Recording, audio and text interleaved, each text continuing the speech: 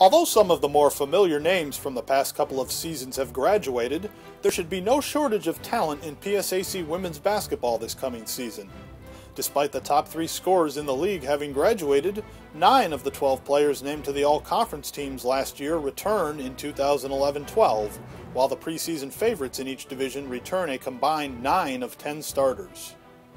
Let's now take a look at the preseason polls, starting with the PSAC East. Last year, Cheney had an entirely new team from the one that took the floor in 2009-10, but this season the Wolves will have several experienced players taking the floor, led by All-PSAC East second-team selection Nadira Brown. Mansfield looks to have one of its most experienced teams of recent years as 2010-11 second-team All-PSAC East selection Mallory Moore leads the way for the Mounties. East Stroudsburg has also been inexperienced over the last few seasons, but second-year head coach Maureen Smith returns all 5 starters this year as the Warriors look to climb up the PSAC East standings. Shippensburg lost Casey Gardner, the second leading scorer in the PSAC last season, but with 3 starters returning, the Lady Raiders figure to once again be in the hunt for a PSAC postseason berth. Kutztown also sustained a big loss in Melissa McQuaid, the program's all-time leading scorer, but junior Ashley Wood returns to lead the Golden Bears after emerging as a legitimate scoring threat last season and finishing second on the team in scoring.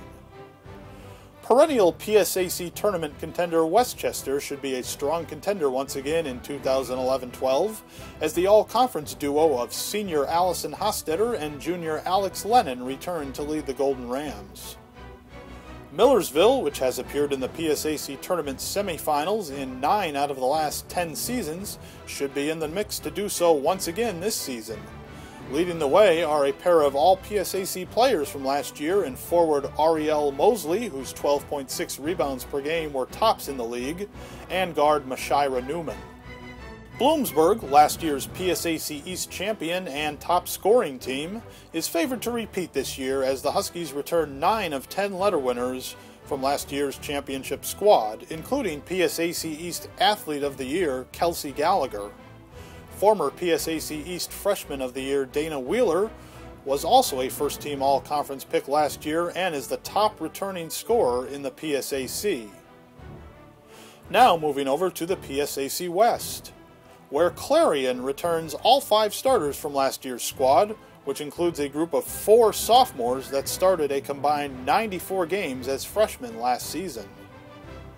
Just down Interstate 80 at Slippery Rock, second-year head coach Tanya Longo returns 4 starters, including leading scorer Danielle Smith. Mercyhurst has a core group of experienced veterans with 4 seniors and 6 juniors leading the way, but they will be without Amy Atchzinski, who will slide into an assistant coach's role this year after finishing 3rd in the PSAC in scoring a year ago. Seeking its first PSAC playoff appearance since 1991, Lockhaven appears to be in the mix for a playoff spot as the Lady Eagles should have one of their most experienced teams in recent years, with 4 starters returning. After setting a Division II record for most wins in a season 2 years ago, Gannon missed the PSAC tournament for the first time as a league member last season, but with 4 starters returning, the Golden Knights will aim to return to the postseason.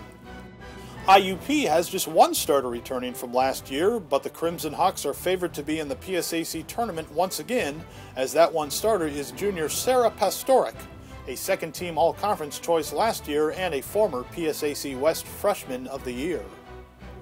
California lost the second leading rebounder in PSAC history in Kayla Smith, who was also a 2,000-point scorer in her outstanding career. But the Vulcans will welcome back a pair of double-digit scorers in all PSAC West first-team pick Amy Johns, as well as Danielle Luckett, as Cal looks to get back to the PSAC Tournament Championship game for the 12th straight season. Defense wins championships, and that was the case for Edinburgh last season as the Fighting Scots claimed their first PSAC title in 21 years on the strength of allowing the second fewest points in the league. The Fighting Scots are favored to repeat in the West this season as 12 of 14 letter winners return from last year's championship squad, including 5 all-conference players that each averaged at least 9 points per contest. Recapping the preseason polls, defending Eastern Division champion Bloomsburg is favored to repeat in the PSAC East, receiving 5 first-place votes, while Millersville and Westchester also garnered first-place votes. Kutztown and Shippensburg start the season in the same place they finished last year in 4th and 5th place, while East Stroudsburg, Mansfield, and Cheney round out the poll.